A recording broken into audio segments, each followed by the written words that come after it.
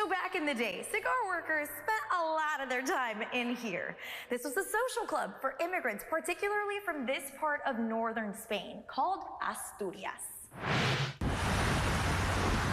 If you've ever driven on North Nebraska Avenue, odds are you've seen this building to your right. When I officially did like a tour, I was like, oh my goodness, you don't realize it's a huge 3-story building from the outside. You don't realize everything that's in it and how grandesque it is. There you go.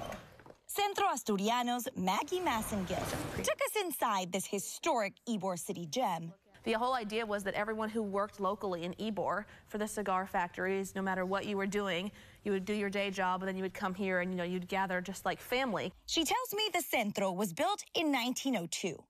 In 1911, that original building was actually destroyed in a fire before reopening back up in 1914. We built a hospital so our members had, health insurance and benefits they could get through that.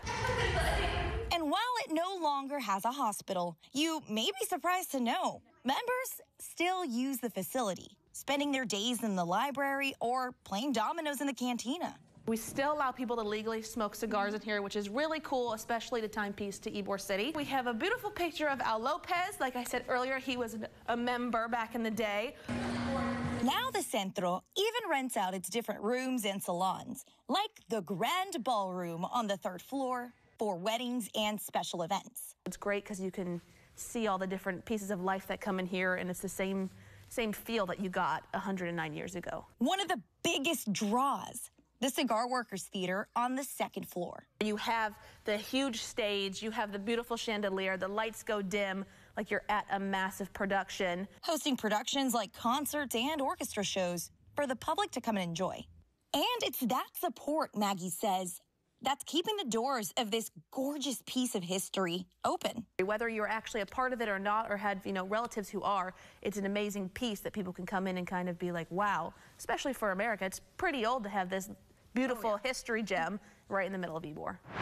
Centro Asturiano hosts a lot of events throughout the year. Actually, in the next few weeks, they'll have a candlelight concert right here in the theater. And if you want to come to that, I'll have more details on our app. I'm Brianda Villegas, 8 on your side. Centro Asturiano. Nailed it. Better the second time. Nailed it.